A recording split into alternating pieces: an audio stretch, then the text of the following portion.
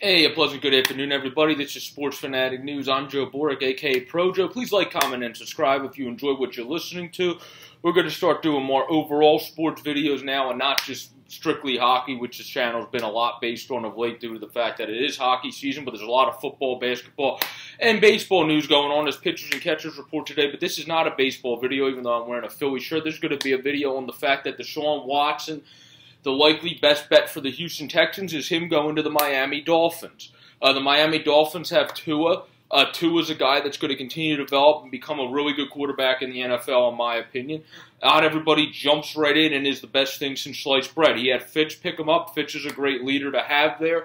Not the best overall, obviously, starting quarterback, but a guy that's been around, a guy that's been able to step up in different times, and a good guy to be a good leader to be able to bring you into the league. It was unfortunate he got injured last year, but they have a chance to develop this team around Tua if they want to in Miami and actually build around him. Or they could go out and get Watson because they probably have the best chance.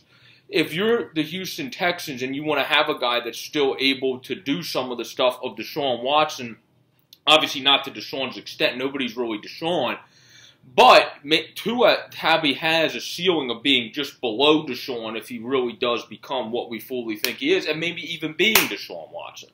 So I think he's the best bet because the Houston Texans have screwed themselves over when it comes to draft capital.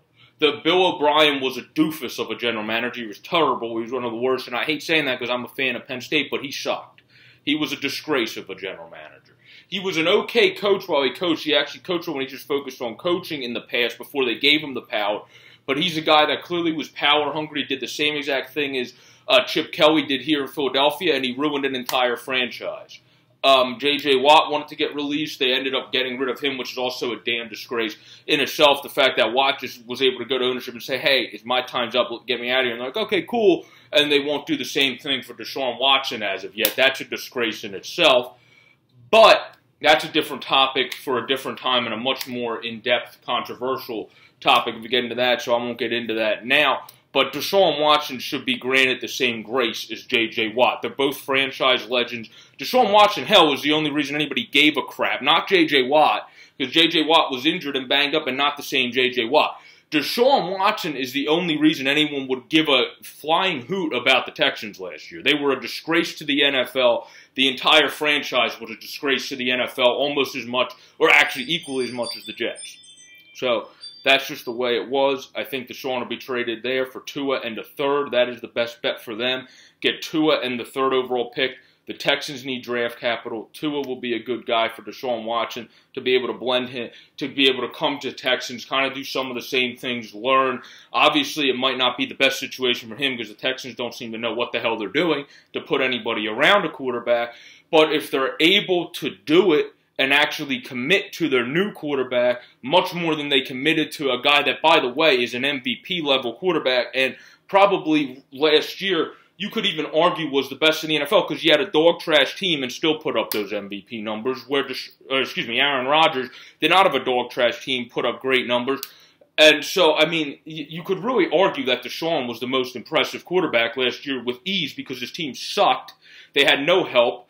The coaching staff didn't help him at all. The management didn't help him at all. And they obviously didn't get wins, but he still put up MVP numbers. I mean, Deshaun Watson's one of the best quarterbacks in the NFL. He's going to continue to be one of the best quarterbacks in the NFL. Tua has the ceiling to be one of the best quarterbacks in the NFL.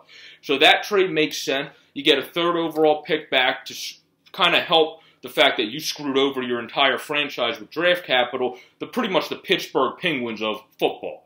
They just decide, let's get rid of all our draft capital, hope for the best. That ain't going to work.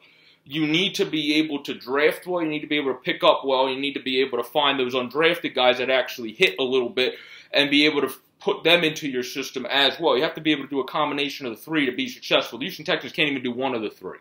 So they really need to work on becoming better and building their organization back stronger so it can flourish and actually get to where it needs to go. This team is a disgrace to the NFL right now. Trading for Tua and getting a third can really help alleviate that disgrace on your name.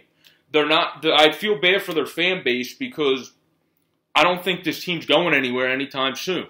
I think it should take 3 to 5 years because of how bad they made the situation.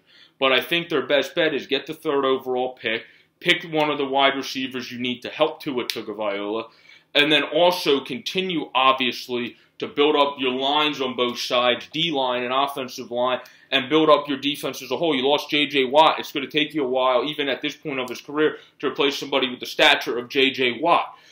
So and he could end up going to the Cardinals to re-team up with DeAndre, which would make that team a lot more look out for, especially when they make more moves that I think they're going to make, obviously, when it hits in the middle of March and we're allowed to start signing people.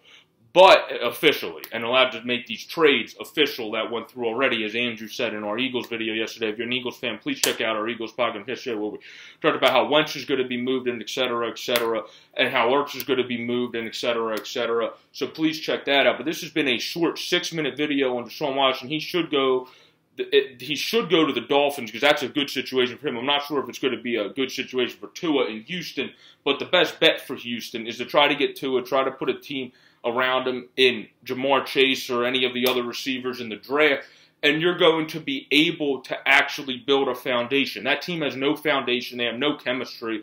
They're as divided as the Democrats to Republicans. So you need to find something to bring this ship together.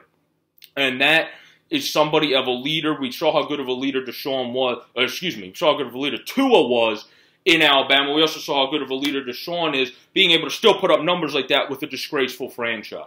So the Miami Dolphins are trending upwards. The Houston Texans are either staying the same or trending downward. But if you get Tua in the 3rd overall pick, that gives you a much better chance of continuing to trend upward. This has been Sports Fanatic News. I'm Joe Borg. Please check out my live show on Steel Flyers. That is going to be from 8 to 10 tonight. We'll go more in depth on the quarterback carousels around the league, how Jimmy G, Rodgers, most likely not, as he's probably going to stay with the team. But others are likely to potentially move. Obviously, Deshaun Watson, Russell Wilson's mad at Seattle, et cetera, et cetera. We'll go into that in the NFL segment of the show tonight, so please check that out. This ended up actually being a little bit over a 7-minute video. This is Sports Fanatic News. I'm Joe Borg, a.k.a. Pro Joe. Please like, comment, and subscribe if you like what you're hearing. And obviously, we wish Deshaun Watson and Tua Tagovailoa the best if they end up being traded, and we wish them the best if they stay in their same teams and have to figure it out there. Tua has a great chance of flourishing in Miami, in my opinion, anyway, because they're building the team right. If Deshaun has to stay in Houston, I wish him the best because I don't know how well that franchise is going to be able to bounce back and be able to actually make a name for themselves after they disgrace themselves so much. Have a great, safe, and pleasant day, everybody. Peace out.